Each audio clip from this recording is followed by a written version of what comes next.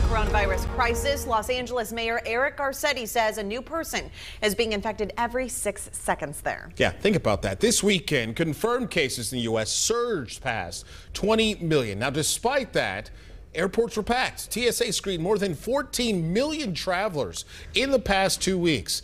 As you know, health officials say all that holiday travel will likely lead to more surges of COVID-19.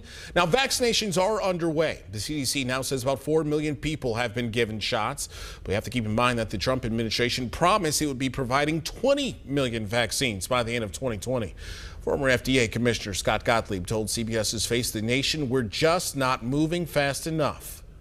We were hoping that we'd have more injections in people's arms at this point, and the vaccine could be starting to have an impact on the trajectory of the epidemic.